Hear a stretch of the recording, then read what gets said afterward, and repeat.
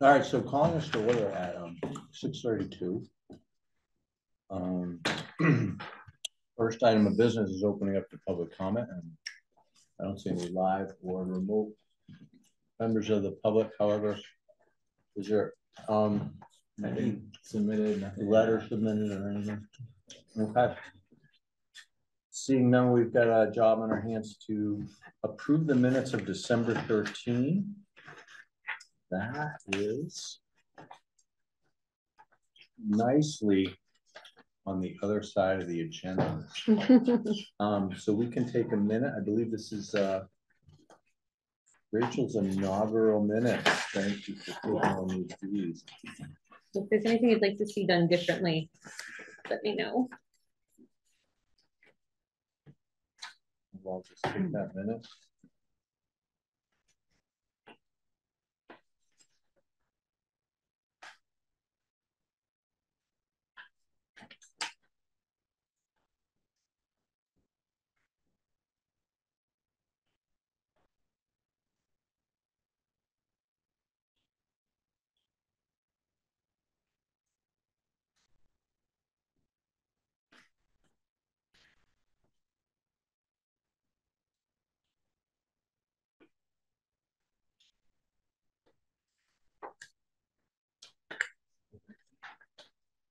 It's a long time. Yeah.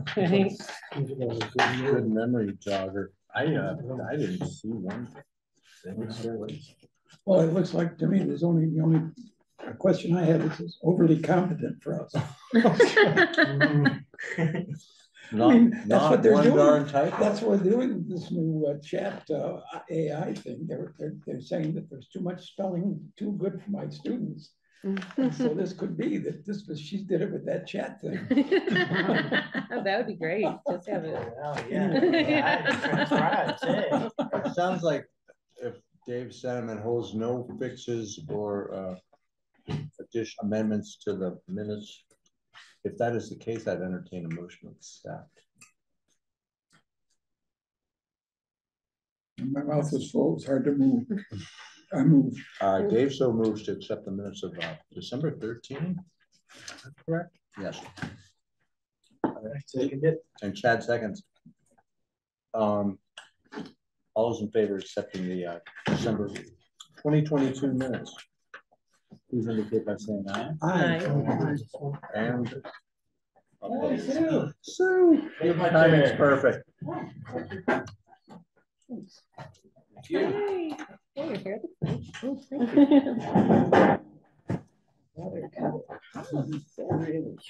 you. Sue, we did call us to order at 6:32. Thanks for getting here. And how the roads? Well, it was slippery, not too bad. Yeah. We just approved the December minutes. We thought we'd get the pettiness okay. out. They're in the back of the thing. Yeah. Nicely done. Minutes. Thank you.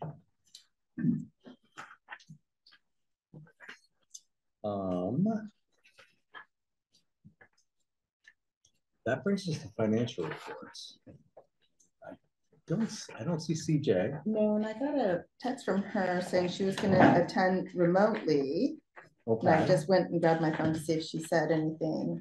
She was having problems, but I haven't gotten to try for help.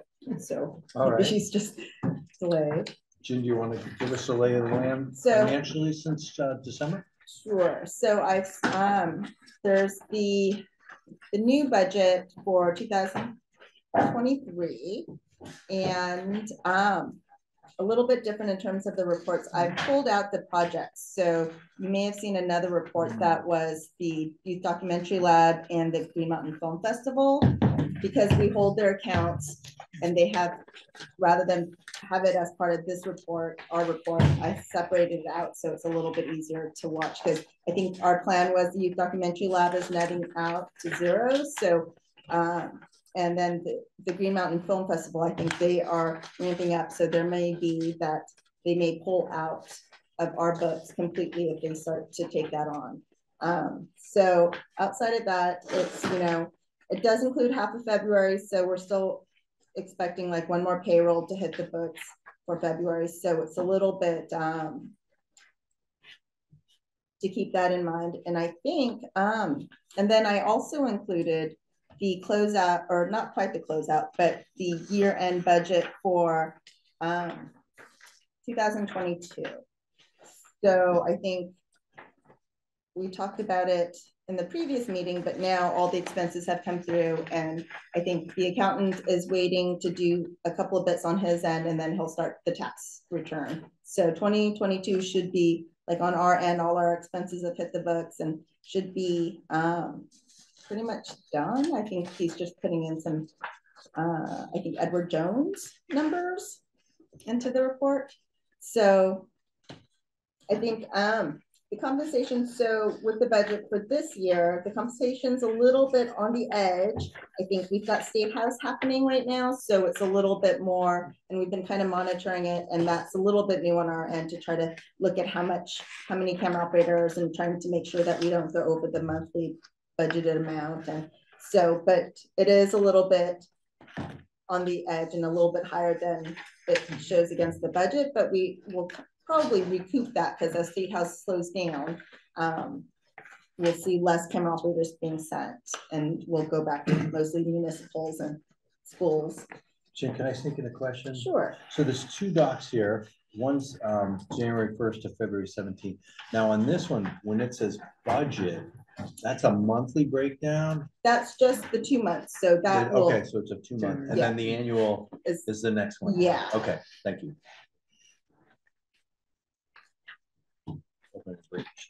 Oh no, so I will, if there's any questions about the reports or about the previous years.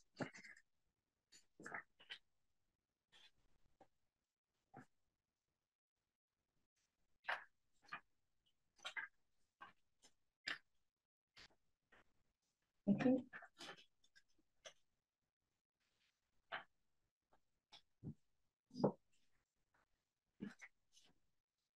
I don't know if this show up on budget, but it sounds like you and CJ had a conversation and let me know there's this $200,000 amount in our savings account. That's just kind of sitting there and was not used to build this budget. No. So do you want to share the history of that and so thoughts on it? And I think you'll see it like when we get to the code directors, but when we look at our checking account and our savings account, you'll see that's that 293 that Michael's talking about. So this would be, it's just pretty much money that wasn't spent over, I think it's been holding in there probably since COVID. So like 2020, I think we had a lot of savings because we weren't sending out camera operators. So all that extra money, because the Comcast check just came in, and it gets put into the savings account. And as we use it, the checking to pay, cover payroll and things, we pull out of the savings. And so that amount had just been sitting because payroll had been littler for, I think, 2020 and 2021. And then even 2022, all the savings that you see in the report, the 2022 budget report, where I think we ended up like around like 75,000, less than what we budgeted in expenses. So that amount just didn't get spent. And so that's living in the savings account as well. So with all the savings and tightening our belts and the savings with the rent. And so that has all just been in the savings account. And I think, I don't know if it was before, there just wasn't enough in the savings at the end of the year to move to do anything with, because it was pretty, I think, pretty tight. Yeah. And so, but now with all those savings, there's a fair amount that just lives there. And it's, I pulled to cover payroll and stuff, but other than that, it's just, I guess, getting interest of that and whether it makes sense to move it somewhere that it could be doing more. And then I think the other question, and maybe CJ might have known this also, is, I think when we were talking with the investment people, they're like, there's a certain amount that we didn't want to go over, right? It seemed like there was some talk of like having too much in the investment account makes it seem like we're something else. So that's where it was like, okay, so, will that necessarily all the savings? And right now the investment account probably doesn't look at like that because it's just been living in the savings. So that's where I wonder. I think it's a year and a half of operating. I'm sitting on much more than that. It's Found a ton, or just looks like you might be more of an investment company than No, a public access nonprofit. But our operating is what, 4 and 2 is like, would be 18 months of operating would be like 600,000 for us. is there anything legally that says you have to spend it within a certain period of time? I've always just heard it as a benchmark. I don't think like it triggers any uh-ohs. Yeah, so far budget's 471. Cut that in half, and yeah, it'd be like $700,000. If we had no income, we could operate for a year and a half.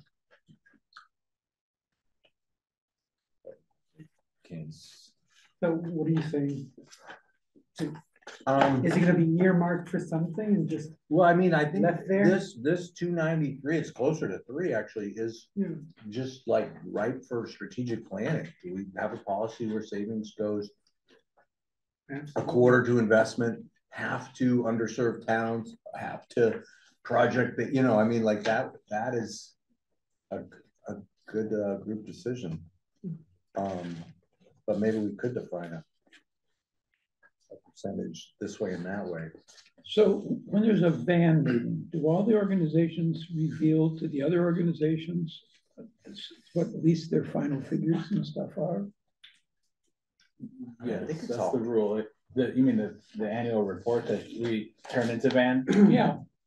Yeah. So how do we compare with other organizations? We're probably average to above average. I mean, it's I'd say that outside of the Burlington folks, who their annual budgets are probably around 700,000 or 800,000, you know, so, but there's some that are as low as, I think Mad River Valley is like very, very low. Yeah, I mean, I've looked at all of them, but I don't have the numbers. Some of the Hardwick is really low. Yeah, but I'd say we're in the middle somewhere, above the middle. Well, thank you. Yeah, there's a lot of little ones. No, that's a good question. And yeah, so they have a budget marked for as a buffer, sort of.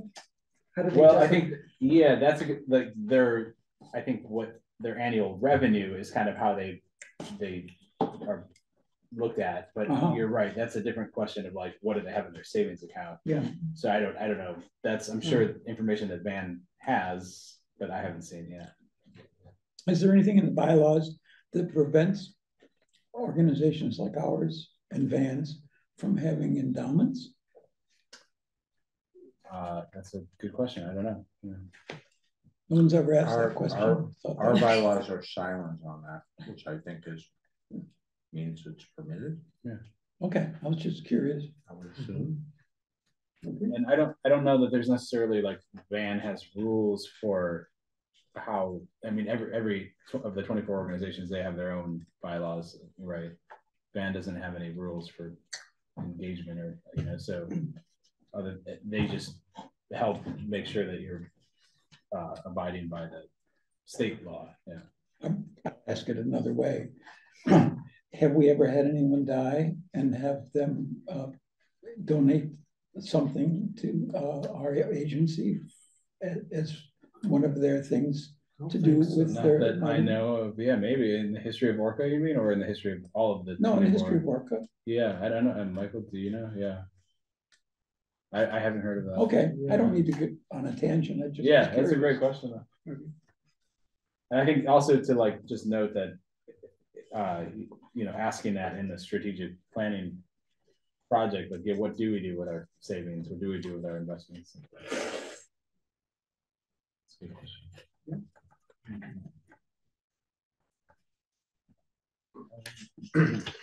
Well, we will need like maybe a paper cast or at some point. Yeah, I'm sure 60, 70. Yeah, exactly. Zach and the facilities circle probably has some ideas how we can spend some money. Yeah. Well, the loan we took out to ourselves was about 60. And we have been getting notices from Hypercash saying, oh, it's been, you know, Oh, really? Eight you can years. start thinking about upgrading. And so, I mean, it may be that I think Hypercaster is old enough that it could be like, if that was something that we were like, okay, we do want to invest in a new one, that it could be an option. Well, I think that that committee, the smaller committee is going to work on that, I think. That'd be a great priority. Yeah. There are a lot of questions about what about that system, how much can it, how long can we extend for and all that stuff, yeah. So this is actually one. In December, you guys presented the budget very well, thank you. CJ, the ad of the 10 grand, up to 10 grand for, Yeah. Did that, was that 10 grand like tuck-inable? So How where, did you, so I we did left put it you with a in. task. So where it is in our budget is I put the expense in under consultants. So you'll see in the one that's till December that it's 16,300. So that includes our the strategic planning consultant and then the 10,000 for the audit. So where we just are negative, but so we're just over budget, and that may be that, you know, if we just want to add like movement from savings, I don't know. I think we could maybe do that and just say, okay, so we're just going to be negative because we're going to pull that from the savings account from the savings from the previous years. And I don't know if so you're on 50/45 consultants. And are you looking at the December, the one that ends in December? I'm looking at January through December versus 2023. I was thinking of that, but yes, I'm on December now. And so that's budgeting both potential financial report. It's a light audit's called financial. The financial, I think it's the light audits, the financial review. Thank you. Plus strategic planning sitting there. Great. All in one place, 50/45. Thank you. Other questions, thoughts, or staff want to draw attention to? Is our rent under the word capital with capitals? Yes. And so for 2 months, we actually spent 54.46. Yes. Okay. The reason I ask is I have no idea what this building is going to look like. Oh. And what the school next door is going to look like, or whether we're going to be paying Colorado, you know, where they're outsourcing. Yeah. I was like, I too many questions for you to figure out. Yeah. I think we did also throw that to the facilities circle about location and thinking about that. Okay. As a backup location. Yes. That's a tough question. Okay, so were there any questions about the budget, previous year's budget, current year's budget? Seems reasonable. If not, we could entertain a motion to accept the financials. Anyone interested in, or people are percolating on other thoughts? Well, I'll move to accept the financials. And I'll second that. Rachel so moves and Carlos seconds approval of the financial reports on our February 21st, 2023 meeting. Here we are, all in favor. Indicate by saying aye. Aye. And opposed. And that's unanimous, bringing us to the co-director's report. This is on, it's a multi-voice show. Yeah, so I think we have the report and we sent it out.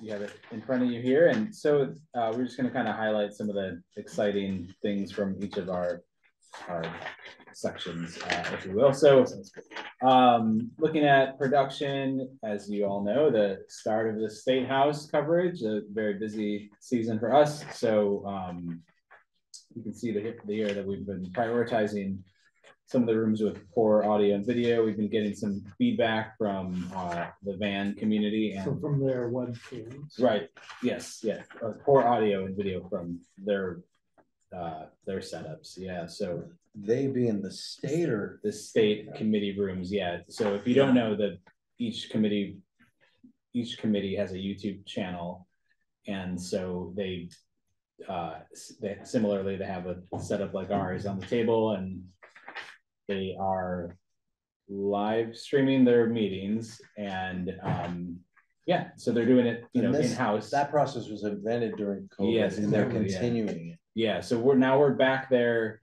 kind of doing what we had done before with a little bit of what they're doing, and there's a kind of in a new way with hybridization, and but anyway, so our priority has been where their video and audio is poor, specifically in some of the bigger rooms like room 11, room 24, the downstairs rooms.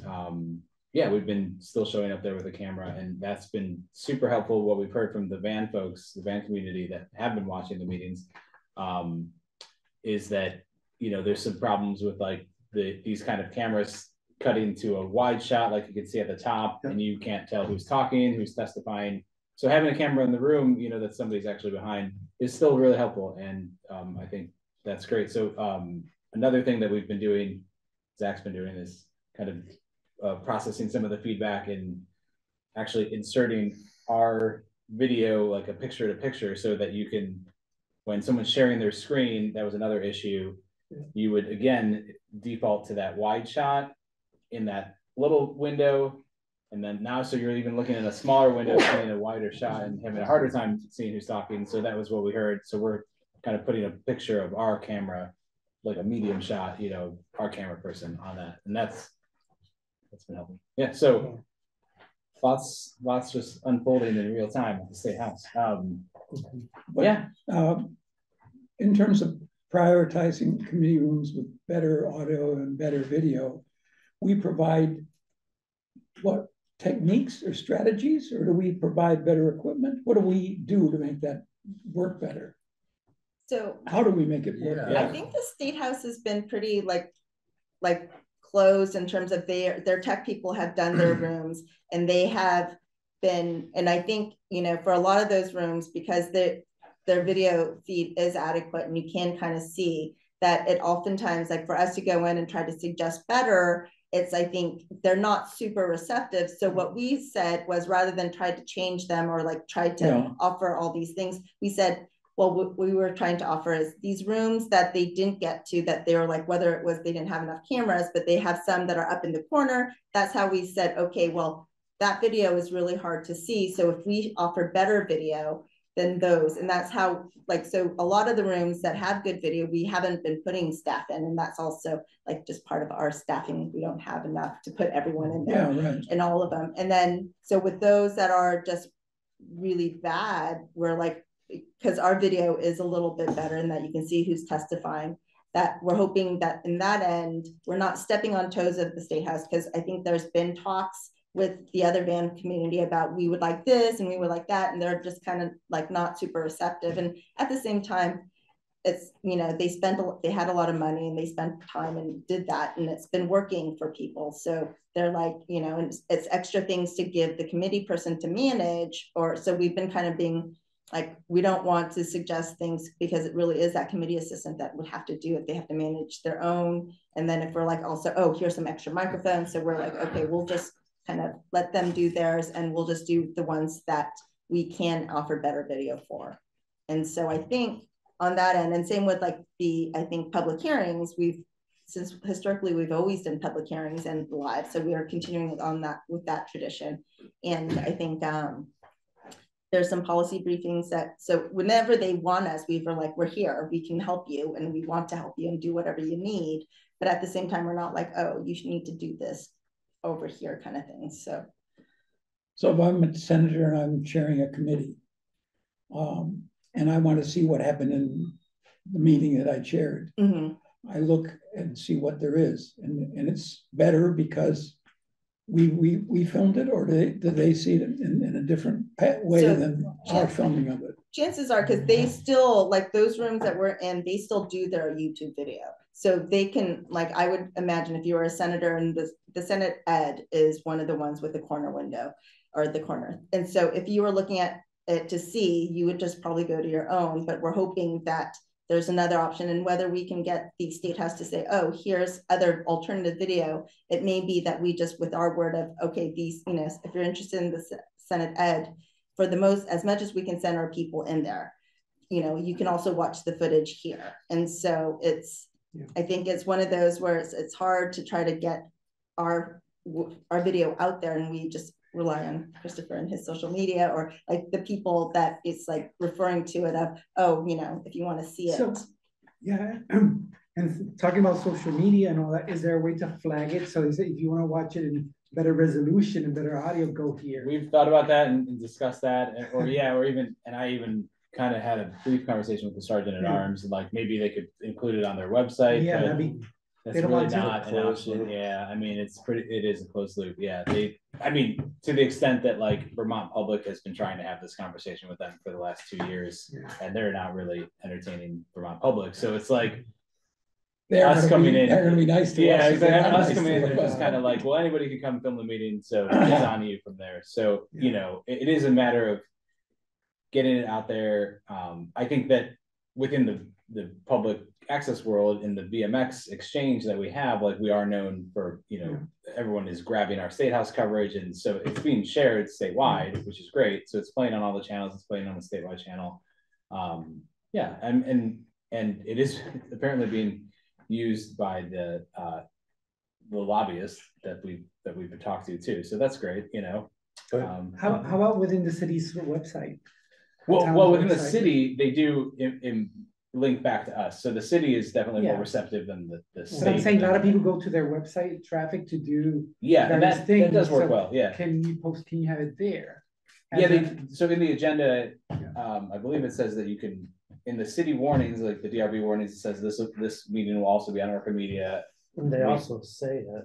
Yeah, and they talk about it, yeah. Show on a big screen. But whether we can bounce people that go to the city website for State House stuff. Oh, that's right. like, I don't know that they do a lot of State House coverage on there that they can. I'm trying to it may be. Yeah, that's a good idea. I'm thinking of something not nearly as self-promoting as trying to advertise it. I'm thinking of possibly printing out every month a list of all the meetings that we've covered, and then make a copy of that and send it to some of the chairs of the committees so that they know that some of these things are only covered in-house or by one other van. But these are the ones that we've covered. Sort of like a little asterisk on some of the meetings. You know, and maybe at some point, right? Like Marcia Manuhan talked about, the medium is the message. The way that something is presented is more important than what's said. Yeah, that's. I don't know.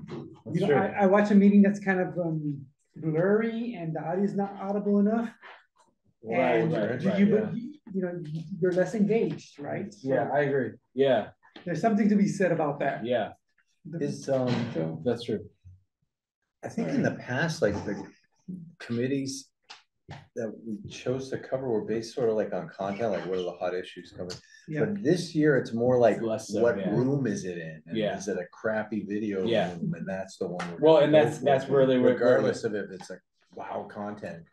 Because we've been able to leverage our skills. And we do still do a little bit of that curating. So when it seems like, you know, because we are still still within our staff capacity of how many people. So we do still, like, if it seems like it's a little bit, maybe not as much fun, then we may, like, if we had something else in this room better, then And so, but we do say, okay, let's look at the agenda for that Senate Ed and see if all that stuff. And then if there's anything happening, I think we're also doing like the energy and environment. If there's something interesting going on there. So it's like, okay, so I think we have moved a little bit less to the curating, but there is still some just because we just don't have. So the room isn't the controlling variable, but it has come into the mix.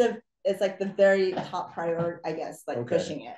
And then sometimes when it's, if it's like maybe about the Chittenden something, we're like, oh, well, this seems a little bit more interesting in energy. So if I, as a citizen, wanted to look up and find out what was discussed in a certain committee meeting, what is the apparatus that exists now? I would go to YouTube. Is it being archived somewhere in some sort of through the state, or how would I think the state has decided to keep their YouTube links up or their live stream, so they're not taking anything down. So I think probably that was an issue that they weren't. It wasn't official until recently. Now it sounds like there's been pushback and they are leaving it and on every their house and every Senate committee has their own YouTube channel. Yeah. So to like So find it's it, like are you- impossible to find. How did you find out You about would have this to be an issue? insider kind of. Well, Yeah. that it was just I forget exactly, but it was a question of like what is the official record, and the official record is still the minutes and then the audio recording, and not the video. So that's why they were like, we can delete our video if we want to. I mean, but that's not. But was verbatim. this issue internal to the State House, or was it like? Yeah, Public? this was last year, so I don't remember exactly, but it was a problem. Yeah. Yeah. So if tomorrow the senators don't all get there because it's a snowy day, Sure. and I'm one of the ones that's not there. Will I be? Is it within the ground rules to have to Zoom me into the committee? Oh yeah, they've been doing that. Yeah, Okay. so that's still they're essentially they're hybrid meetings, so they're all Zoom and they're live, right? Yeah. Okay, So- I just was trying to figure out what the product is.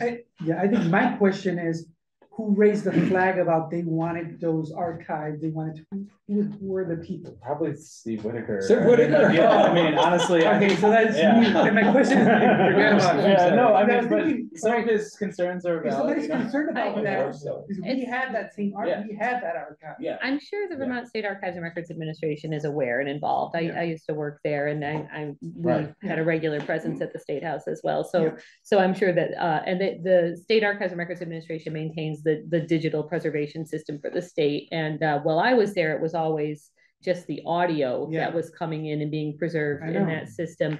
I haven't heard what's It's- been going on, but I'm sure they're involved. The audio was very bad at some point. because Sometimes it's really I bad, went to pick up yeah. some, and it would skip, it was Mhm. just very poorly done. And you had to request the CD. for- Yeah, the Yeah, CD or the was very cassette bad. tapes. Yeah, Yeah. we had Yeah. cassette tapes as well as CDs, as Mhm. well as the digital, and you know, it's exactly like with the video. There'd be a mic in like one corner of the room, so and people wouldn't always explain who was speaking. You wouldn't be, so it is, the audio is what it is. It's not great. So yeah. Well, and I think that kind of circles back to like this, you know, understanding of like public benefit and the appropriations that we're asking for as a community media community, is that like we do know what we're doing. So it's like we're asking them to use us and to use our skills and to use our resources, because their stuff is not always, and Vermont Public is saying the same thing. And I think that's where LG has done a really good job in Burlington, teaming up with Eric Ford at Vermont Public and trying to have that conversation. But it's slow, but I think it's happening. I think, yeah. So I think in terms of how do you find it, like, I think if you go, like, just like when we look at the agendas, like if you go to the Vermont Legislative website, it's pretty, like, if you're interested in a particular committee, it's the links are there, like, and so it's pretty easy to, and even if they have a joint meeting, like if they know it's going to be on someone else's committee's website, so the links are there. So they've been pretty good about trying to have it easy, but it is like you go into that, you can spend hours in there, and like you can look up witnesses and topics and see. Their website's pretty good. And Yeah. so I Yeah, think it's that's nice. where They just don't include us. Yeah. That's terrible. And then the footage it goes back to YouTube, or somewhere does it go to? Where can people view it? What's the our platform? footage. No, Or their footage. State House. It's on their Just- YouTube. Yeah, Their YouTube. the committee room's YouTube. So each Okay. committee room has it, and there's like a Their link that YouTube. says, you know, here's the live stream link, and you just go there.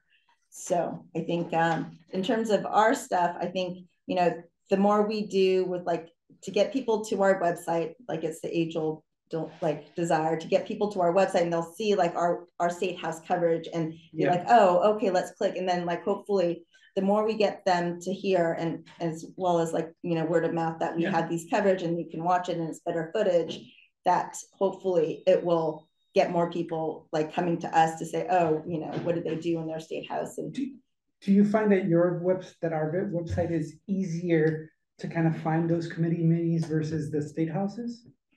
Yes or no, right? It really depends like who you are and what you're looking for. I think Jin's right. Like our website is everything that we do. So it's like, you know, if you're going to, I mean, it's really easy to search on our website, but yet their website is, it's like, you go exactly kind of, you know what you're looking for maybe, or I don't know. I mean, maybe our website, you mix it up a little bit. I was gonna say, I think our website maybe is for like the casual viewer that's like, ooh, they're talking about the sheriff stuff. I just saw it on the news or this, that, and the other, and they're like, you might click on it. But if you're a devoted like lobbyist, you're going to the legislative site and you're because you want it from the source. Yeah, right? and so that's where it's like, you know, we're kind of like clips and stuff rather than like, you're not, you know, we've tried to stay within a, you know, we've been looking at law enforcement. So we've been kind of following that. So you could see previous years and even back when. So if you were like, oh, I'm interested in law enforcement and then you could kind of see a little bit of the tail, like through the years that maybe you wouldn't get on the legislative. But so it's, you know, we're hoping that it's not everything that the State House is doing, but hopefully enough people will get to our website and see stuff and be interested to continue. What was the technological glitch in the mayoral debate? We lost what, 12 minutes? We did, yeah, but I just was curious because I didn't know. Just in the initial live stream. Yeah, that was the switcher just went black. But they didn't lose it. It was, oh, no, it was recorded. Yeah, the final product. The stuff's not lost. It's just was no, there. It was couldn't just get it then. Yeah. And, yeah. Okay, I just was curious. Yeah, we were scrambling and trying to. Yeah, so hopefully that doesn't happen. Yeah, on Thursday. Yeah. So my final question in terms of this topic is right. The final question is, in terms of those capturing those committee meetings, do you title it exactly the same the State House titles it? Yes, except sometimes we have to abbreviate it a little bit. Okay. And so like on our title card, we tried to have it exactly the way it's listed on the meeting notes. So that if someone's like, oh, I'm looking, you know, they looked at the video and they're like, oh, roles and responsibilities of Vermont sheriffs. Yeah. They could take that phrase, go to the legislative, and they could find it, and it would match exactly with that meeting note of that particular day. So if somebody did a Google search for that committee, like that meeting, we would appear there also? Yeah. Yeah, exactly. Right next to the State House. And the date is the same, the date of the meeting, even if we publish it 2 days later, yeah. One last question on the production aspect. Yeah, well, it's exciting. This is all happening right now. When we cover something like the Montpelier Country Club Road Community Engagement Meeting, are there people that want to say their peace of mind, but don't want to have it covered? I mean, there's a lot of argument about the Country Club Road property. Yeah, I mean, I think that's the case of most public meetings. And one of the nice things about participating in Zoom is you could turn off your video and you could still say what you want to say, and you could even chat, you know, and not even speak. So I was thinking more of the public. Yeah, piece of the action. Recently with the Country Club. So it was like the state, or not the city sponsored one. So, and I think we've done it also like when we're at the Kellogg Hubbard or something, if they know that we're there recording. So we've oftentimes said this is like a no splash zone. So we've done that in the past at different like presentations where we're like, if you don't want to be on camera, head over here because you're not going to be caught if they're going to do some sort of painting. Usually if someone doesn't want to be on camera, they'll tell you.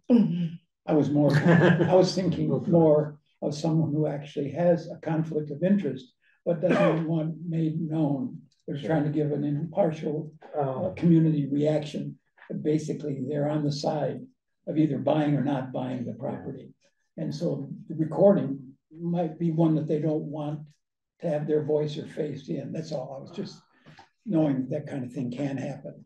I mean, we know the Supreme Court don't disclose when they have a conflict of interest. So I think that we've tried to be like, if anyone is hesitant and they see us, if they're like, we don't want to be on camera, then we do try to like let them know this is where you should sit. And if you want to just, so I think that we do try to be, but at the same time, you know, we're like, this is thank you. Being recorded to be aired and on YouTube. When we broadcast and live stream one of these things, is it also being live streamed onto something like Instagram and Facebook? Because I know whenever I'm on Facebook, I'm seeing things popping up from town meeting TVs. Yeah, they do a good job with that. We don't do that. We could think about that. Yeah, I think it'd be a good idea. You just reminding people, hey, we're doing this, and so then someone's like, oh yeah, wait, I want to catch that, and then they'd be more likely to come too. Have we done that in the past, live streams to Facebook? I know that you can, there's software that does that where you just basically stream to YouTube, your site, yeah. That'd be cool, yeah, I think that'd be a great idea, because it's like you might catch somebody that only uses Facebook, and Exactly. Okay, thank you. Yeah, so I'm just gonna jump over to our outreach section, and so just mention that, yeah, one exciting thing from here is that we had an article featured in the Times Argus covering our new co-director model, and if anyone caught that. I clipped it. Yeah, all right, cool, cool. So tonight, but I think I forgot Zach was nice pictures, my parents in color. Saved. It was a nice, yeah, it was a nice story, and which is good too. It's kind of like I think one of the things that kind of came out of that is a little bit more ongoing things with the Times Argus. So Steve, the editor, Steve Pampas, has been, coordinating these two forums. So the mayoral forum that just happened last week, and then this week is the city council forum for Montpelier. So that's exciting. Those are all live, and Steve is moderating that. So, and he's sharing it on his end too. So that's good. Yeah, and then moving over to the strategic plan, which we're gonna dive a little bit more into in the next agenda item. But I'll just say that we did have 3 robust meetings with our consultant, Nathan Cedar, and we drafted some preliminary thoughts on our mission, vision, values, goals, and objectives, and just kind of wrapping our head around that. I think putting some language down, and pretty much everyone has heard that in the circles meetings that we jumped off of. I guess that was I mentioned that in the oh no, circles have been initiated and conversations are developing. So yeah, that's what's happening, and we'll talk a little bit more about that in a second. With staff, we're still looking for camera operators, and so if you know anybody, send them our way. We're gonna have a camera operator meeting in March, so that's exciting. Finances, you want to speak to that at all? Or? So I think one bit of the Comcast check came in that closed out the 2022. So it was lower than the previous one, which was lower than the previous one. So it's, I think when Rob was here, there was kind of like, it would go up and down, but now we're kind of seeing that trend of it going down.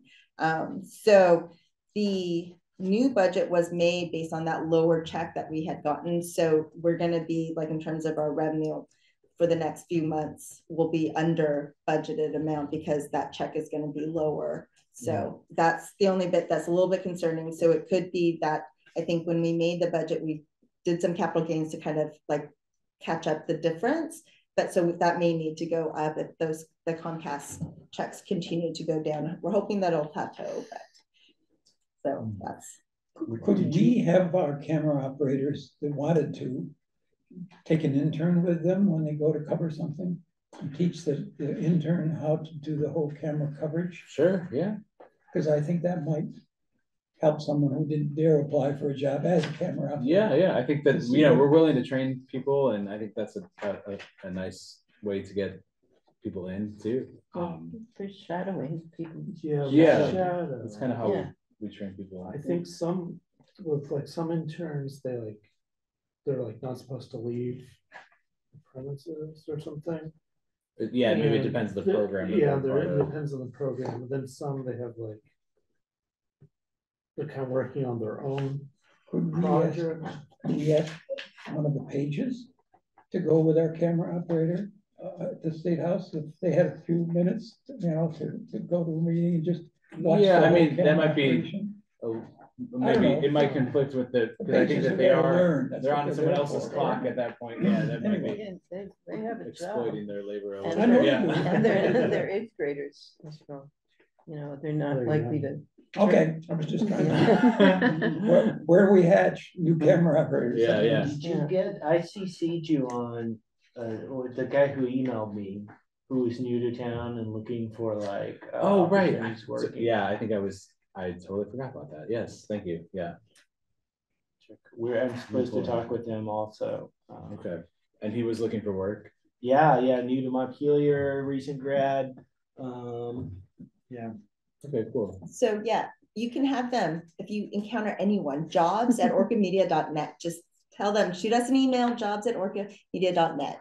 So who is the best, if I hear something like this, to CC? Because I think I only had Christopher on there. So the jobs, I think, automatically send something to Christopher. It's it does a redirect as well. Or so you could send it to production at Orca Media, then all three of us will see it. I think that's. Yeah, I mean, but if you send it to me, you should. Yeah, I think I was off that day or something. And I read it. Do we go to occasional job fairs? There's a big one coming up pretty soon. Really? The Career Center? Or? Burlington. The Burlington one is huge.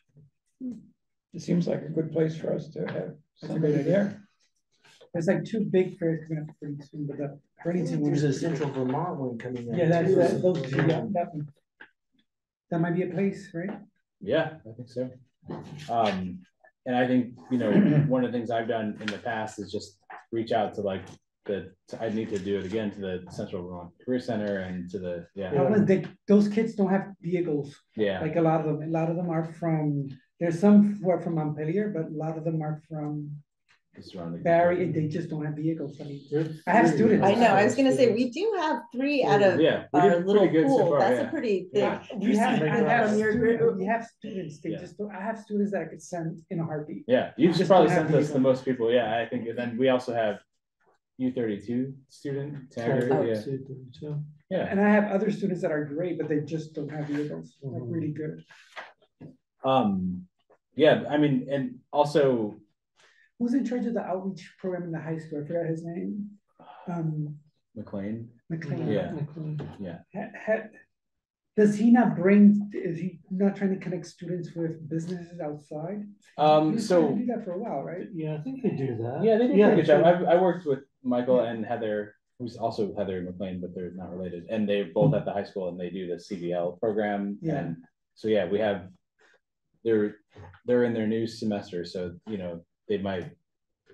Heather reached out to me and we talked about students might be coming in here as mentorship. So I mean that's another pathway too. Is like maybe they come in here from the high school to do a project, and then if we tell them, hey, we're always hiring part-time camera operators.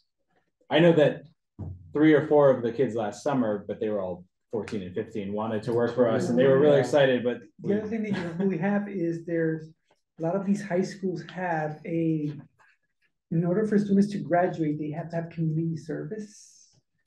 Oh, right. And Orca Media, that could be community service filming instead of working in a kitchen somewhere. Yeah. That's a good pitch. So maybe you might want to pitch that to whoever runs that program, because every high school has somebody who runs that program. Yeah.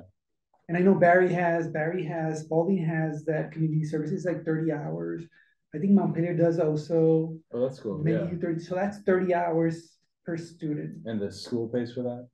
Yeah, the students it's on their own. They have to find that in order to graduate. It's kind of like a credit. Oh, so it's like they have to have some job. They have to find a community service job, not paid, like a community service job, and giving back to the community, and 30 hours, and then the administrators have to sign off on that's that. Cool. Yeah. So maybe pitching that to the high schools. Yeah. As you listen, Orca Media could be a place for community service for a lot of these students, and they're going to learn a craft, and they're going to learn many other things. And then when they're done with that, they could also start earning money. Yeah. That'd be cool. Yeah. Good pitch. I like that idea. So, did you see the picture in the paper of the new Glean van? No. It was in the newspaper. They have a brand new van with a beautiful painting for the work that they do gleaning. Is that what the piece locally? Yeah. Central Vermont Community Service. Oh, right. Okay, cool. So I've always thought we should have a van. With I think we should have a van. So I know. Well, there's the $200,000 right there. We might want to talk to the Glean people and ask whether they may have gotten help from Help Holston or whatever his name is. Well, we could start slapping vinyl sides to the, maybe that they're just wrapped. Yeah, vinyl wraps on cars or something. Yeah. Anyway. Yeah, I agree. Yeah, but no, that's great to just be out there. Yeah. So just, I think. Do you want to say anything else on finances? No, I think that was it. do you want to roll right in a strategic plan? Yeah, let's do it. I was just gonna quickly mention the statewide, we did receive that $25,000 check we were waiting for. There's a typo there, sorry. And then there's another typo on the poll tax. I put the wrong poll. So I was just trying to keep you guys focused. So that was the poll tax that I mentioned. Yeah, there'll be a lot more information coming out on that. So let's see. So moving on, if we are ready. Do we need to accept it? Just real quick, the van is asking for $1 million. Correct, for a one-time appropriation of $1 million for 2024. And is that how delegated size? I think it'll be split across the board, just like the last. Yeah, time. I think that they did a bunch of math and they kept coming back to that. Okay, metric. Yeah. Thanks. Do we do a formal vote accepting the director's report? We did last time. We certainly could, unless strategic planning is within.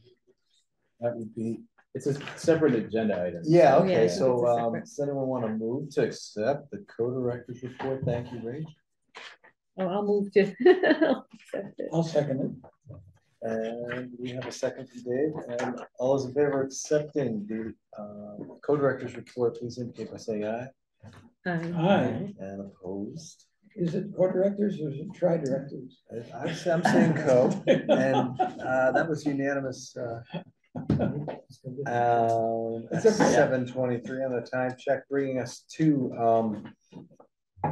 update on strategic planning. I think every circle is up and running. That's right. Yeah. So as you all know, except for Sue, because you didn't participate in our circles. I'm sorry. And so we ran through some of the language that we were developing and kind of gave you guys some of the, I guess, conceptual things that we were, really landing on with the strategic planning project. And so I have a few to-dos here for you all. And then so maybe we'll do the kind of logistical stuff first, and then we'll do the maybe exciting kind of creative stuff. Okay, so we need to confirm the date, and you may remember from December that part of the process is that the board, Nathan would like to have a retreat with the board as the next step, and we had planned for, I'll just throw that out there again. Here we are, March 28th and March 30th are open. So now the option was to have either 2 1.5-hour meetings, which is, I believe, what we all said in December, that sounded more attractive than 1 3-hour meeting. No.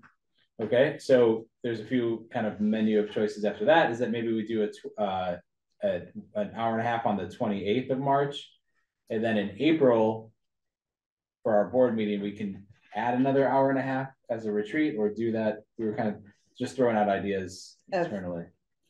And so that we weren't sure about time commitments. So if you were trying to do the 1.5 hours because you didn't have the 3 hours to really kind of commit in a month, we're saying, okay, so if we did 1.5 hours in the middle, this between month, and then maybe figure out, do the other hour and a half that instead of the meeting or part of the meeting, or do a truncated board meeting that goes through and then say, okay, this is the rest of the strategic plan. So, or if the 3-hour commitment's fine, but you just didn't want to do it in one fell swoop because it's a lot of time, then we could just do 2 dates in March. So we weren't sure exactly where people felt about that time commitment, if it was better to split it up across months so that you could cogitate and ponder and things like that, or if it was, between just 2 dates within March would be okay.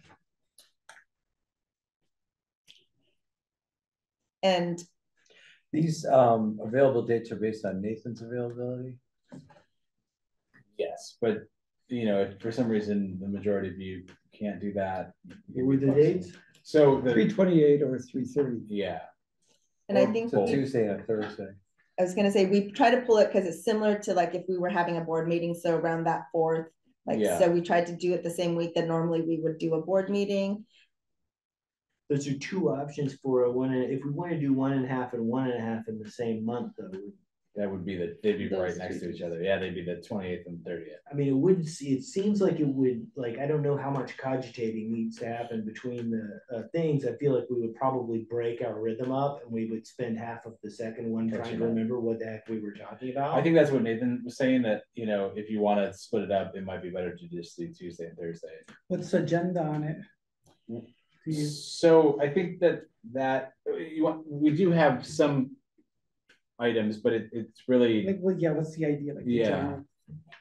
So I think based on Nathan's scope, what we're hoping to achieve at this retreat would be, we would go over goals and objectives and maybe look at accountability or programming things that would feed into the goals and objectives, so that we could come up with I think we're hoping to come up with a plan. And at some point also, it would be, I think we're hoping to do a community needs assessment. So that would also be maybe some questions that we're trying to find out about from the community that we could come up with. So I think mainly though, it is to flesh out the goals and outcomes we're looking to try to achieve.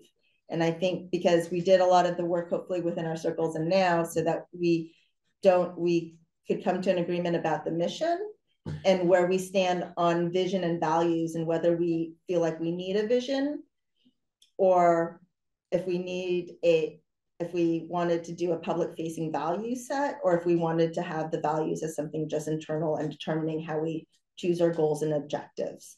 So I think that retreat, if we don't come to an agreement about vision, mission, and values here, that'd be something that we would work on within that retreat, is if, you know, there needed to be more.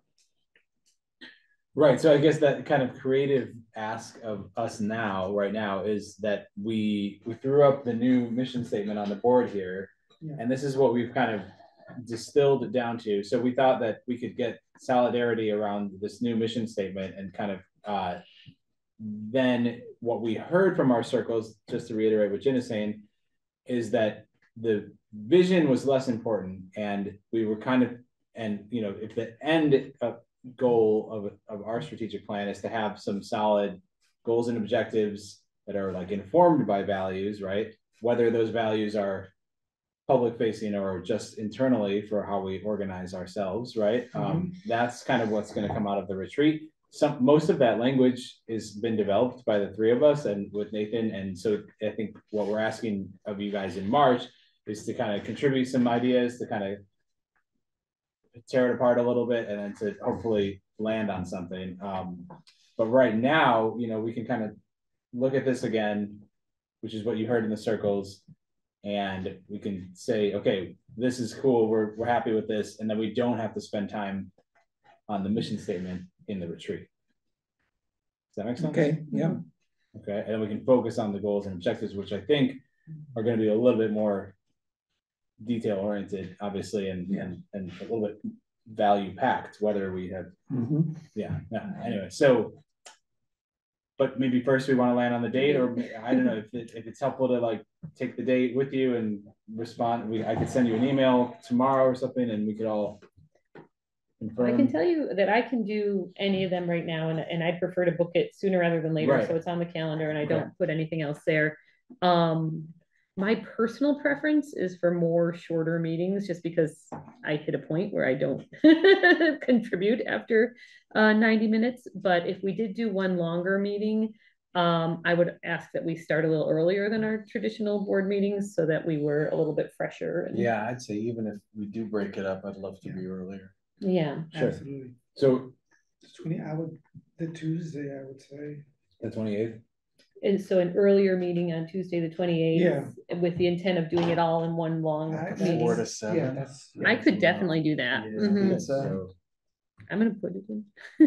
So 4 to 7 on maybe the 28th. is 4 too early? With enough notice, I can be here at 4. Push 3:30, 6:30. Could be 4:30 to 7:30 too. I mean, there's a lot of ways to do it. But I do like the idea of starting earlier. I think we'll be in a better mindset. Lock, and it was easy. The 28th, 4 to 7. There you go. Okay, it's in. You don't want to send an email tomorrow, Chris, and pull us all? I'll send an email confirming so that you could. Yeah. All right, 28th at 4. So I'm labeling it ORCA strategic retreat. We're gonna lock down 3 whole hours. Yeah, and maybe we'll finish early. I think it's like, we had a 3-hour meeting planned for the Green Mountain Film Festival, and we went 2.5 hours. And maybe it'll be 65 degrees and it'll be outside. So yeah, there you go. Wow. wouldn't that be nice? So you're thinking like what we're talking about is that the mission statement as a kind of a guiding light for creating the goals and moving forward, right? Exactly. Yes. So I think the mission we agreed is, so say we did have a vision and values. So, in the drawing, right? The vision is the world view, how you see the world. The mission is what you're actually doing to kind of contribute to that world view.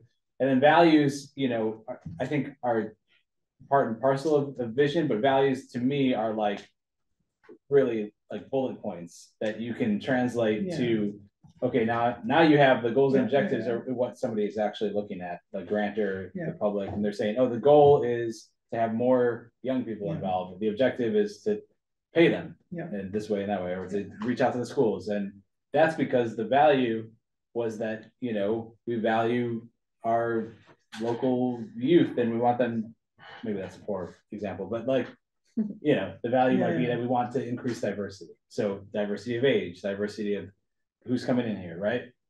Increase our reach. So does that make sense? So this, I think, is the simplest thing to just wrap our heads around right now, because it's like, this is almost just like the espresso version of what we already had, right? So it's like we had a kind of a complicated one that was like 3 run-on sentences, and now the thing that I think we agreed upon was that we're really facilitating engagement in community and government by doing what? By providing video production, training, and distribution services, which is what all of the PEG TV organizations are saying. I think the key word, and probably the most difficult word, is the word communities. Right. Because there are local communities, there are LGBTQ communities, there are migrant justice communities. They all call themselves communities. That's why we're saying that. Yeah, so it just seems to me that it winds up facing the issue of what communities are we going to prioritize and what are the other ones. I think we can't do it with a map and geography. We need to do it with the rationale that already exists in the ones that are out there calling themselves communities. Sure, exactly. Yeah. So, and I think that like leaving it broad in the mission when we do our goals and objectives, and that's where the values might kick in of determining like what's our priority or how are we determining the goal and what type of outcome are we looking at, and that's where those values will be. I think Michael said it in our meeting, that internal rudder of how, how do we determine which goal, like maybe we're looking at underserved communities, and that's going to be this focus for the strategic plan, is reaching out to those underserved communities and having them use us. And so that's where because our value is toward equity and inclusion, so that's how we have chosen this goal. Yeah. My only comment with that is that for me, I felt like there were some things there that were too wide for interpretation. Like, providing free video. What does that mean? Distribution services is many things. Are you going to deliver DVDs to places? Like it has to be unpacked a little bit. Well, we used to. I know. But is that I felt it was too. That was too. Distribution services has to be unpacked so it's clear exactly what you mean by it, or define it, or at least define it, and then providing free video to whom, what type of free video? I mean, I agree. Yeah, I think that's been the issue of where even the 3 of us have been like, well, how do we say that in the clearest way? And so grammatically we can kind of change this around too. Well, I would say that, so I just did this with the Waterbury Public Library, and we ended up boiling it down to a very brief, broad mission statement, which didn't get it all into, I would say, the specifics like providing free video production. So my version would be something like ORCA Media facilitates engagement in local communities and government period. Okay. And then it's in everything else. It's in the strategic plan. It's in the, that you really define it. So that, correct, yeah. But I'm comfortable with this. And if this is a different kind of organization. So if you feel like you need to like make it clear that it's video production that you're talking about, I can live with that. But that would be. No, I'm happy you said that, because I feel like I could go both ways. I feel like it. Yeah, I agree. Yeah, because what if it's not video? One day we're providing hologram services or That's something. exactly You know, it. Yeah, when we revisited the Waterbury Public Library, like the old, like long wordy mission statement, it was talking about like books on CD and all this stuff, and it was like, oops, that's really not relevant. But the high level stuff, that's always going to be. You're always going to facilitate engagement in local communities and government. So from now on, every video, everything you produce is going to be free. No, but that's not, I was gonna say, so, I mean, we do have some free services, but we're not saying everything, and I don't think the mission statement says that that everything that we're offering is gonna be free, but we do have free. When I read this, I see there's everything's free. Well, to a degree, everything is free. I would say that it's very, very few people that are engaging with our services and resources that are paying for anything, and if they are, it's like a donation. Yeah, so I think I would eliminate like but those things can be defined. That could be like behind the scenes defined, but it needs to be defined much better. It needs to be clear. So does anybody feel like the word media needs to be in there at all? I mean, like, I was thinking if we have like thoughts of a radio station on the books that just, and government through media production, training, and distribution. So maybe removing video free and free. Yeah, and distribution services does sound like it could be very robust. Oh, that's huge. But just saying distribution might solve it, because you're not defining it as like an unoffered service to the world.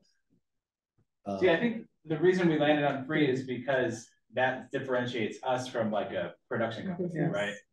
Where the production company, there's an assumed charge because they need to make in the money, video. right? When we said media covers so much, could be website, could be print media, could be so many newsletter, things. we have a website, we might have a radio station. Video is very specific. Yeah, so that's an option, and I'm glad you guys are throwing that out there. And another thing that I hear from the van folks is that they're just saying media, resource, and services. That's the community media center provides a resource and a service. So the resource would be production, and the service would be distribution and training, right? I think I'm glad that you said the community media center thing, because I have like the greater philosophical sort of quandary about, like, I hear that a lot of the van language and you hear we're pivoting away from being access to media, community media. And I feel like it's said a lot, but I'm not sure exactly how it's translating into action. And that's the thing that my biggest concern with the statement is, I think that we need to view it through that lens, and like, what exactly do we mean by community media center, and what does that then translate into our mission statement or whatever this is? Because we have to start disentangling, at least in people's minds, the sense of the community access, I think, for long term, especially hearing the financial stuff earlier from Jen. It's like, we need to start getting and when you say that, it's like I do like parts of it outside of the free stuff too. Parts of there's going to have to be revenue generation somehow from some other areas. It's in something. Community media is going to be where that. I mean, it would be we'd say community twice, but I have thought about like saying, community media center in this. So you could say like ORCA Media is a community media center that facilitates, then you're defining what it is and what you do. That's very place specific, and we're covering a region, so I'm a little hesitant about having a center. Yeah, that's true. The problem I have is that the first two lines, I think almost everybody defines themselves as that. The food co-op probably says the same thing. Facilitating engagement of local communities and government. I mean, just saying that it doesn't, the specificity of what we do needs to be in our mission statement. And it could be that it might be that we say by providing professionals, trained skills in media and production values, just examples, the kind of things that we think are specific to this organization, not the food co-op, not the government, you know, not the church. Which is why I think we landed on production, training, and distribution, because that's all those are all also the measurable things that we turn in every year to, you know, those are, you know, they're not super, you know, attractive. So you know, if somebody brings a project already done, you just put it online also. Right, so that would be a distribution, yeah. By the way, media would be graphic would be, so we're gonna do graphic also? Is there Like You print could media? come in here and doesn't do necessarily in mean Photoshop, doing- yeah. are there articles of Okay. association Good. for the organization? Yeah. Because I don't know. along with bylaws, there's usually 2 documents, and usually the articles have something like a mission statement that define them. Through Van, you mean, or No. through ORCA? Through ORCA, I don't whoever has know. the From when it was 501c3 formed, yeah. status would have those documents. Right, we probably. The actual like nonprofit application. Like, Yeah, and maybe we're not submission. necessarily ready to land on this, and it would be helpful to look at the bylaws and any kind of like founding documents that we might have, yeah. Yeah, but they should define them. That may be full of outdated words. I know. I'm sure in there that it does say, that Yeah. we're a telecommunications organization, just like our mission statement says, yeah. Our mission statement has a lot of. I like the phrase by providing media production, training, and distribution. I feel like that, because I don't think we want to get too into the weeds. I think that manages it really well. Yeah. As a mission, you really like. You don't want to get into the specifics. And that's, I mean, the issue is that, like, maybe who's the best at the grammar is that, you know, we're saying media production, media training, and media distribution. Right, exactly. I think that by providing media production, training, and distribution, I think it captures all of that. Do we need a semicolon or something? No. I think just commas is the way to go. I think by providing media production, comma, training, and distribution. I don't even know if you need a comma after training. Well, actually, you probably do, comma after that in order to get this. That it's not Yeah, training. losing Right. the word services somehow does get you. I think that works really well. You wanna actually. lose Not worrying about what I think- exactly services, but the word Yeah. distribution covers kind of generally, Yeah. that's one of our lot big of 3 options. metrics, yeah. Yeah. And then the details happen in the Right. strategic plan. And then that's when we can define, Yeah. which I think is very important. We define what community media means to us, because community Correct. media is not public media, because public media, as we know, is something different. That is, yeah. Yeah. It is. And the real definition of Television access stole the TV word. is even different. It's, you know, developed in Canada, it's totally different. Oh, it's true. I know. When you get in, you can go down the Wikipedia hole on access All the way down media. there, Yeah, exactly, yeah. so. So, okay, well, that's Right. I like that. I mean, we don't, and no pressure, but you know, this. I Just think a this little would plan, but not too much. Yeah, this would be, I think, if we did say, you know, and like Jen said, we don't have to, we can agree that we like this, but we're not gonna be using it until the whole strategic planning process Right. is done. Do we Now- want to capture it in the minutes, or do we want to leave it as a conversation for now? Well, I was gonna say, They if, could put it in. like, if we could say, because then that way we can give that to Nathan, saying this is our mission, so that he can develop the retreat around it. If we're in agreement, I think. Any board member could move to accept that, and if it gets a second, I mean, we could move the ball downfield if we wanted to. I have a question for strategic planning. Does that look like, there are motions and that is not a Robert's Rule of Order. That's not a structure where we would move to accept the vision statement or Maybe not till the correct? end when it's like we accept the whole the strategic planning document, you know, that would probably. But it wouldn't be run like a. No. In terms of motions and. I think that's why he's calling it a retreat. This is a visioning retreat, like other. So I don't know if there'd be decisions made at a strategic planning retreat that would have to be brought to a board meeting and just kind of ratify. Probably, at some point, That's what I'm absolutely. imagining, just like kind of how we've been trying to be efficient and take it to you guys, Yeah. And then, so this replaces a mission we already have, or potentially. We presently do not have a vision statement or a sort of values piece. Nathan is recommending we do so.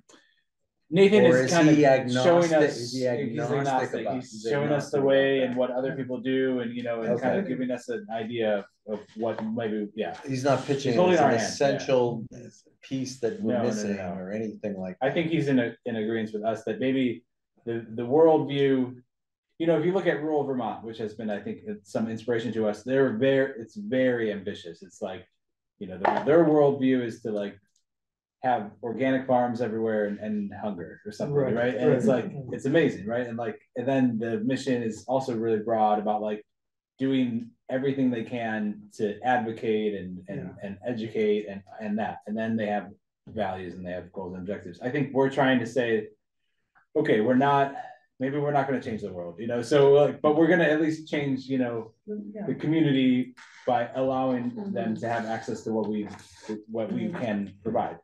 And then I was going to say, I'm also, though, I was like, this is our first strategic plan for ORCA. So if we don't have a mission, I feel like, you know, just coming up with a strategic plan would be enough. And that maybe, you know, if it's as we like with strategic planning, it's always something that comes up every 5 years or what have you, that at that point, maybe a little bit further down, I would be okay with like, okay, now we're ready for a vision because we've done this, we've thought in the strategic planning way. And it's like, okay, now we're ready to say, I'm ready for a vision or public facing values. But for us to say, you know, if we can come up with a new mission statement and some solid goals and objectives and outcomes, that would be for that first, you know, our first venue or entree into the strategic planning world would be okay. So I'm almost like, you know, I don't know if it's really super necessary to have a vision at this point or even post retreat. That if we were, you know, and if our time is limited and our thinking capacity is like kind of limited in that we're trying to get all this stuff done in this retreat, that if we came out with like no vision, I would be like, I'm willing to say maybe in a few years, that's something we could embark on. Yeah. Does Nathan run this thing? It's the 3 hours, are they with Nathan or with you guys? With Nathan. Anna. We'll be there too. I'd rather run with you guys. Well, I think some of paying someone is to have outside set of eyes and someone who knows how to run this. I think I've never seen him in action, so I Nice guess. to have a facilitator. It's very good to have a facilitator. Yeah, I definitely like this idea of setting things up to have like measurable and goals and targets and stuff that we can hit. If having values helps do that, then okay, fine, you know, but if it's not pragmatic, I'm not super concerned about it personally. Yeah, but the good thing about having things like this is that when you have a problem, you could always go back to that also. And that could answer, like we've had issues in the past about charging services and other things where we don't know. Right. And having this, it's clear cut, yes or no. Absolutely. I like that. At some point, like not work on this now, but we need to have this at some point so that we could always come back to this and say, how does this, what they're asking us to do, fit within our mission? Does it fall into this? At that level. Yeah, I totally agree. And it's going to inform everything else when we revisit policies and procedures. And great. So I think, so did we document that? And I just wrote it down here again. I wrote down what I feel like is the strongest mission statement that's come out of this conversation, which is ORCA Media facilitates engagement in local communities and government by providing media production, training, and distribution. I think that hits a really nice balance between the trend towards the big, broad statement that we see in mission statements these days, but also bringing it down to actual media production, training, and distribution, which I think are your really key focus points here. But it doesn't get into the weeds, it doesn't get into the details, and it doesn't use language that's going to immediately be outdated in a couple of years. Yeah. So I like that, but I'm trying to read the room and see if people feel like they're ready to vote on it, or if this is more just to capture. I think we should just let it percolate and. Okay. Yeah, and it sounds like letting that, what we have now, roll into the retreat. That's fine. And, That's okay, perfectly Yeah. fine. And it's great. I think this is great, but I think we should just let it percolate. So I'll note it as a draft statement, Yeah. but I really want to capture that language because I think it sounds really good. Great. Mhm. And we do have, In just case so someone everyone knows, comes in with a eraser. Yeah. You never know. we have Yeah. another document that's, We also should look at what we've done. And each one of us say, how does what we've done, all of what we've done, fit into this statement? Sure. Because we now have the record of what we really do and have absolutely. done. And is there some things that we've done that we don't do anymore? Or there are some new things that we've added to what was done in the old days, and how they both fit into that statement, besides going into the vision in the future. So that's an exercise that maybe Nathan could give us 5 minutes on. No, I think that's a great idea. I mean, because it's like a lot of us have more historical knowledge of the organization. And I think that, just from what I know, is that by reading this, it does capture, I think, even in a more coherent way, this is what we're already doing and have been doing for the last 10 years. So, and it also embraces what our mission, that we're a mission-driven organization, that we want to do more of that. Mm-hmm. Mm-hmm. Great. Yeah, I like that. Mm-hmm. So we're gonna pick a Tuesday and a Thursday in March? We got the Tuesday, it's the 28th, right? Yeah, we got it. 4 to 7. And I have a draft email I'm gonna send to all of you to remind. We've massaged the mission. So did you guys hope to accomplish anything more under agenda item 6, strategic planning update? Oh, that's it. Oh, about the values, I think that was the other bit of whether we can use that just as an internal rudder versus a public facing, like list out of values. And also if you want to think about this in terms of the values would determine the lens of how we would do our goals and objectives. And so if the values that I think we all kind of shared with you in our circles, if there's any changes to those values, or I mean, I don't know how much time was spent. I know in my circle, we kind of just looked at it, but not really like pondered it. But if those values need to be adjusted, or if you disagree with any of those values as an internal rudder to like decide our goals and outcomes, that was another thing that we would be giving to Nathan as prep for his retreat of, yes, we looked at the values and this is where we're feeling that our values are. Does that make sense? So was that a little homework you just gave? I was gonna say, yeah, if we're gonna relay this, but if you could come back as you're cogitating over the mission, and you can also cogitate over the values that we have put out there, to say if that is fitting with what you know of ORCA and the mission. Sounds good. Okay, yeah, we'll review those.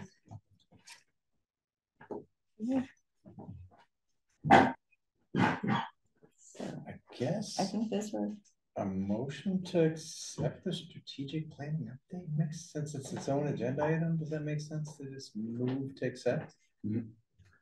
Anyone want to I'll move to accept the strategic planning update. I'll second it. Okay, Chad, followed by Carlos. Motion to accept strategic planning update. Please indicate by saying aye. Aye. And opposed? Is unanimous. And we're heading into business old and new, so I don't know which you'd be. I don't know. You'd be both? Yeah. Yeah, so this is my last board meeting. I think it's time to hand the reins over to somebody else. And I just want to say it's been a pleasure and a privilege to serve on the board.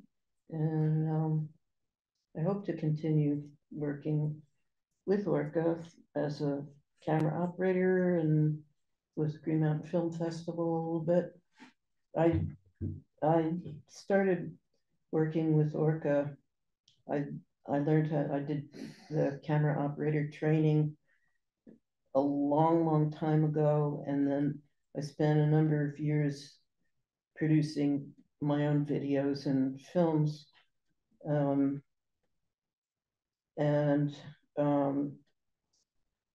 Probably from 2000 to 2015, 16, and then 2017, I started working as a camera operator. So, you know, I feel very deeply connected to ORCA. It means a lot to me. And I want it to continue to prosper and grow in great ways. So thanks for the opportunity. And I'll see you. That was very beautiful. And we have. I wish you could do it for the camera because that would have been good documentation. Well, we got. Well, hold on a second, and we also have big service. You do, right? That's kind of the real asset to the organization. And we brought a cake. Happy birthday. Thank you, Sue. Thank you for everything. We'll send it out there. Anyone wants to dig in and honor Sue. Chocolate and deliciousness. So. How long were you Thank on you the so board, much. Sue? I think I got on in 2016, about there. Oh, wow. Thereabouts. Wow, so it's been a Yeah, while, it's yeah. been a while. Mhm. Oh, thank you, everybody. Yeah. Do you think you'll keep on camera operating on occasion? or- She said Yeah, she would. you know, once a week, I seem to do it. That's great. And it's fun, you know, I really like the engagement with, you know, the people that you're filming and the people here. So yeah, it's a great thing. So we aren't gonna have you go through an exit interview, but we'd like to pump stuff out of you. So if you want to write anything like an exit interview for Yeah, us. I don't know if staff might tap you on the shoulder. On the phone, you wouldn't even have to come in, or maybe you're in picking up a camera anyways, but Yeah, there may be a brain picking afterwards. I'll be here tomorrow morning. Look at that. Yeah, we'll connect with you. And That would be and good. talk about that. Yeah. I'd like that. Yeah, what you see as I our mean, I have strengths some and needs going institutional forward. memories. The thing that's about. We did write What some I- questions. Yeah. Oh, yeah, what I can contribute at this point. Cool. Yeah. Thank you, And Sue. I'll put this right on my refrigerator. Yes, and don't forget we're everyone. staying in the loop, which is important. Good Yeah. cake too, so dig in. Yeah, so that's exciting. We're happy to honor your service. So. Yeah, Been thanks. great. Yeah. Other Is it business? Rachel? Yeah, that's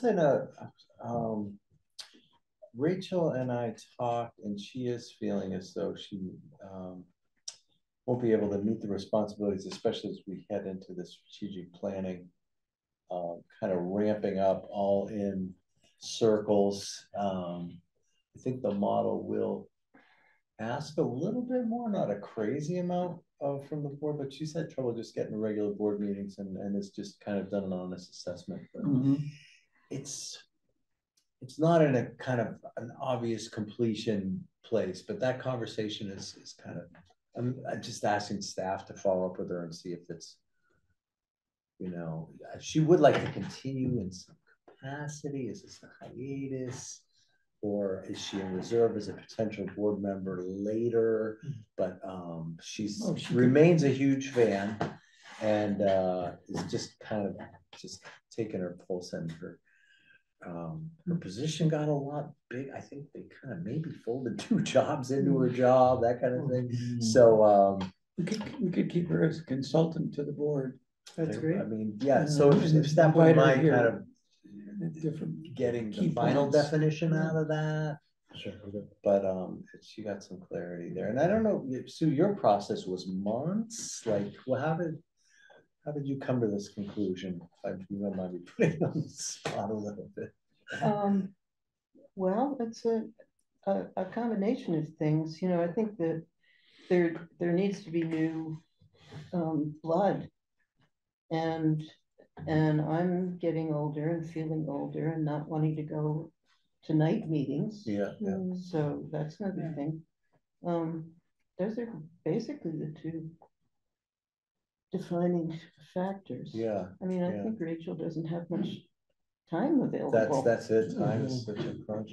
And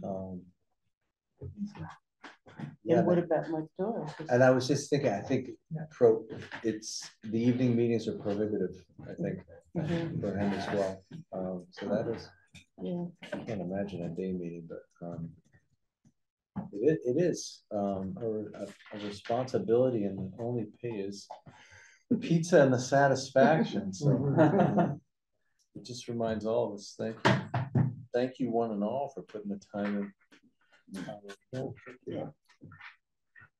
So for new members, are we like, do we need to get new members? Are we at a quorum number? The bylaws call for room for 9 and at least 7. And I think with Rachel becoming official maybe the next April meeting, if she can make it and there's cake for her, like that just, it needs a sense of completion. I think, I don't know about that. Yeah, but that would bring us to 7. So we would be sitting on our minimum, and I think part of strategic planning is, getting the board, maybe back up to 9, but I like odd numbers. 8's a little tricky to sit on, but well, they're tiebreakers. Yes, yeah. Exactly. So that is there other new and/or old business? So I did hear that at the State House, I don't know if it's new business, that there is going to be a push. I hung out there last week for the I forget what they called it, the Creative Network update to the legislators and stuff like that. And shook hands with people and talked about filmmaking and bored people probably, but I did hear that there is going to be an emphasis from some people. I can't divulge too much, that in a focus in that the communities are going to have resources that people will be able to tap into for arts practitioners and media practitioners, and so that's going to become a focus. Some of the Creative Network Arts Council sort of area may be looking at that soon. So, nice. Not exactly new business. Thanks for keeping an ear on that as it develops. Would it make any sense for us sometime to do something like when we have a board meeting and then finish this work, to invite somebody like Katie Trouts to come in and talk to about our relationship with the city itself and the Montpelier Live project? She's done such amazing stuff as a community builder with music, and now with the Montpelier Alive. Did she take over as the executive director? Yeah, she's taken over. So it just seems like she's a key person that we would want to be connected to, and a lot of what she might do could benefit our being involved in as either camera operators or just supporters of what she's trying to do. Absolutely, and I think that they would appreciate that. And there's also, she is making a push toward expanding what Montpelier Live, the appeal to it. So there's not exactly just shop owning businesses, getting more benefits for people who do businesses that are, not retail stores in downtown, but all of the business owners and stuff. Yeah, or restaurants, which is primarily the focus. All of their events, all the benefits really benefit the retail stores. And so it would definitely be worth reaching out and figuring out how. A relationship, because I can see that. And she might be interested in doing a show every week on ORCA. I mean, because she's a very community building person. Oh yeah. Anyway. Newsletter she sends out, like a She video just- newsletter. Or Yeah. She's running her own music festival. It's really quite Yeah. remarkable what she does. Yeah. Or she could, Besides playing hell fiddle. in the newsletter, link to, you know, ORCA highlight of the week or whatever, something like that. So I don't That know, would be awesome. would be yeah. cool to connect with her. Yeah. Any more new business? Accept a movement to adjourn at 8:06. All right. Well, I move. Rachel so moves.